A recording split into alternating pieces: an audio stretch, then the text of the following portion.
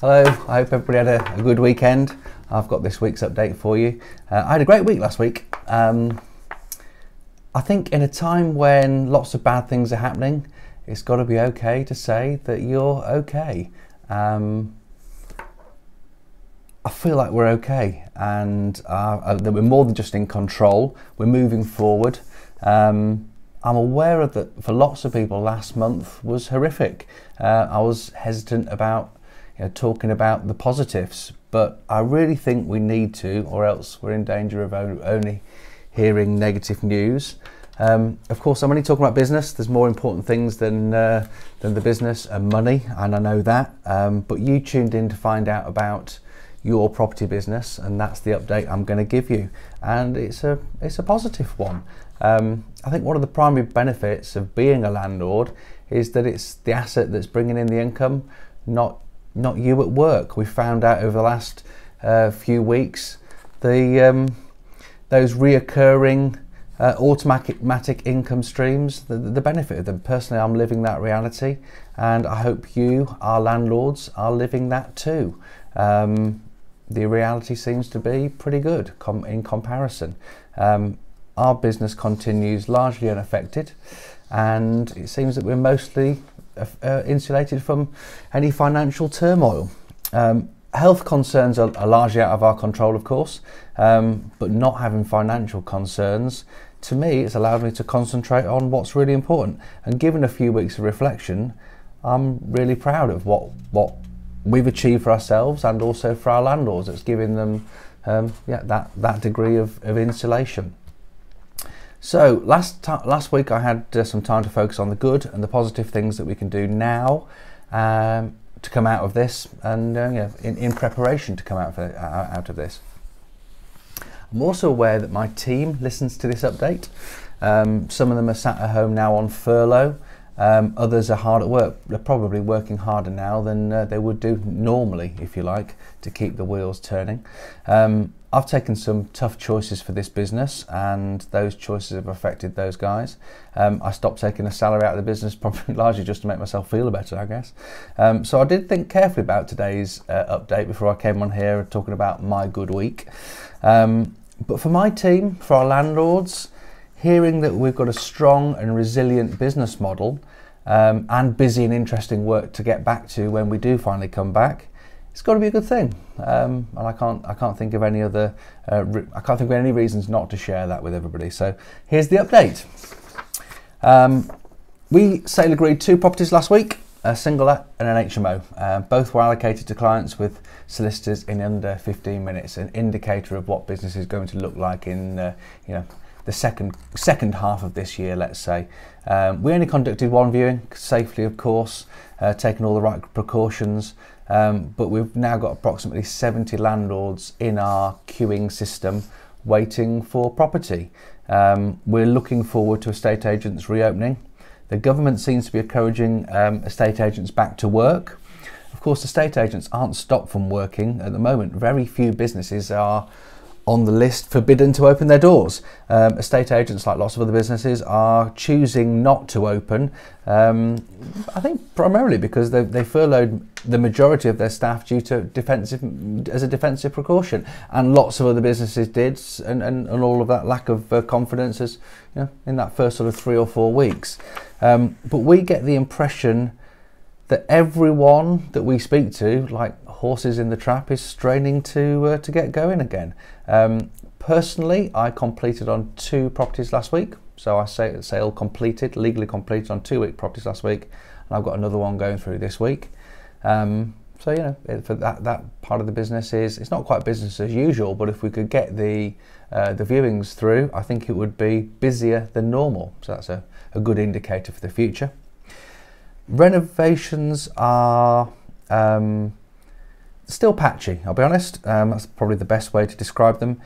It's material deliveries. It's not that there's a short supply, they just simply are not available at all. So far as we're aware, there's no stock shortages. If we were to go to the builder's yard, the stuff's there, we just cannot get deliveries. It's about 50-50, the builders who have stopped and those that can keep going. And we've got a short backlog, perhaps 2 or 3 weeks at the moment. Put that differently, it's 3 or 4 weeks of working later in the day and catching up at the weekend. So yeah, it's for sure it's a backlog, but it's easy enough to catch up with. When it comes to renting properties, we know that we need to avoid the void, as they say. So filling empty properties is now our #1 priority. We're just about keeping pace for that. We're letting rooms in houses almost exclusively now with video viewings. Video viewings are working really, really well. I think some element of a video viewing is something that we're going to carry on with after this lockdown period. In fact, we're just optimising several areas of IT, most notably I guess our website and some links to the portals, to make sure that video viewings look better and are presented better.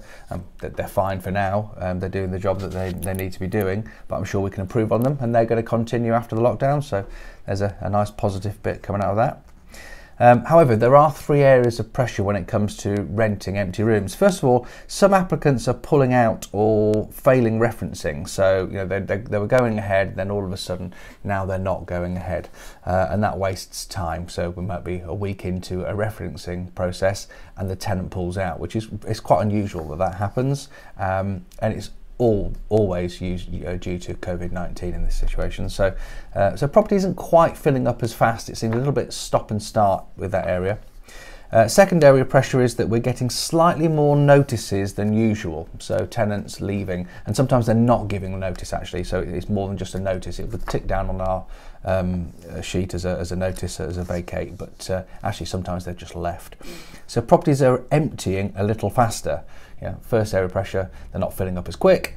Second area of pressure, they're emptying a little faster. The pressure's obvious there, I guess. It's got to be noted that some notices have been temporarily rescinded. So there are tenants that gave notice and then have rescinded that because they want to stay where they are for obvious reasons, just for the time being. They're still paying rent, but tenants deciding not to move. We can see that's going to store up pressure for the future, of course, because as soon as the restrictions are lifted, I guess they will be moving on. So we've really got to keep a close eye on this, and this is why this is our #1 priority at the moment. The third area of pressure is our ability to get into the property, to do a checkout and then do a tenant turn, decoration or whatever, and then do a new inventory. So emptying a bit quicker, not filling up as quick, and also us being restricted about how much we can get into the properties. You can actually add all those 3 things together. There's a small gap appearing on our board from where we are and where we'd like to be. However, no panic. This is something we're picking up very early. We talk daily about where the pressures are coming, and we feel that they're manageable.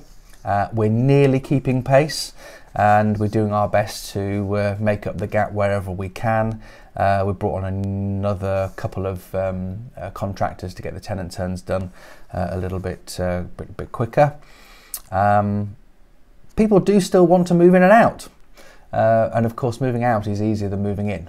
You just hand the keys back and leave, and that's you gone. Whereas filling a room or a house is takes a little bit longer, and I think that's probably where the gaps are. So we're going to do our best to keep pace with it, and I think that when things return to normal, we will see that the gap closes up. So we're comfortable with that at the moment.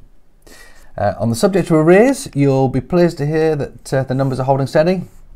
We usually track 3 numbers. That's arrears in occupation gone legal, and arrears vacated. We also track bad debt, of course. All 3 of those numbers have actually improved. However, the picture is slightly more nuanced on that, and we've sort of been working on that over the last couple of weeks because, well, for example, on a usual weekday, any rents that are received would be reconciled. So any rents received after 3 p.m. on a normal working day would be reconciled the next day. There are occasions when mispostings happen, unallocated funds happen, they sit in a suspense account and they're chased throughout the week. And on a Wednesday, ready for a Thursday, Friday pay run, they'll be allocated. No need to do it any sooner than that, of course, and that's the usual flow of things. We are looking at things very closely now. and with circa £15,000 to £20,000 worth of rents coming in every single day, our full court press, if you call it that, can, and I think it has, produced a short-term improvement that can mask the long-term numbers. We know what our arrears are under those three categories long-term for the last 5 years, and by squishing down on the daily figures, we've squished that a little bit.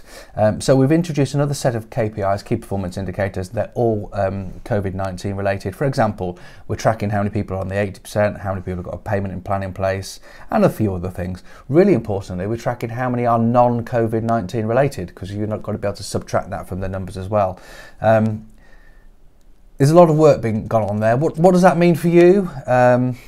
Really only that we're across this issue for you. We don't want you to be concerned or worried about it. We've got a plan, we're dealing with it, so you don't need to be overly concerned. The message is still exactly the same as it has been for the last 2 weeks. Tenants are still paying their rent. We've got less than 20 cases of arrears in occupation. I'm reading this now from our KPI sheet, due to COVID-19.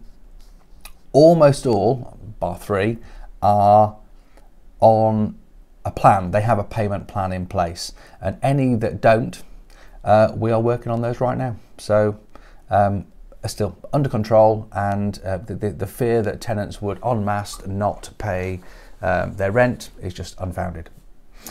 Maintenance, non-urgent maintenance is still on hold. All jobs have been stacked up in a job silo, exactly the same as it has been for the last 3 or 4 weeks now. So we appreciate that is going to be some work to get back to. Gas safety certificates are all being done, and we have got 0 outstanding, no outstanding gas safety certificates. That's it for now. We're looking forward to a productive week. We're going to push forward with our franchise partner recruitment plan in anticipation of increased investor demand in the second half of the year. We're going to sale agree at least a few properties. We're going to complete on another 3 to 6 properties this month. We're going to let agree and move in 20 to 25 properties, tenants this month. Going to all the while keep the back office tenancies, accounts, property management systems working the best they can.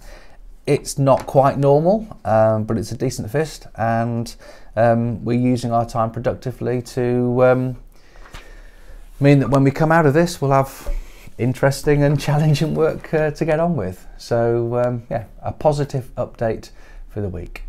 See you next week.